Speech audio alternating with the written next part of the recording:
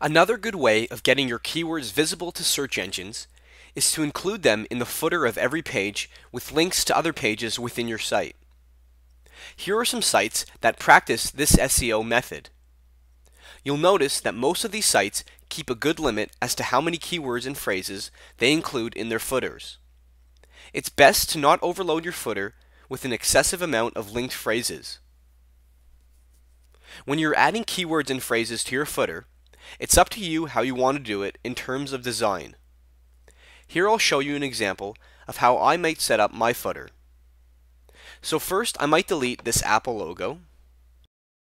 Next, I'll add a text box and move it down to the footer and start adding my keywords. After each keyword, I'll open up my inspector window so that I can link each of the keywords to other pages on my site. Here is what it might look like when I'm done with all of my keywords.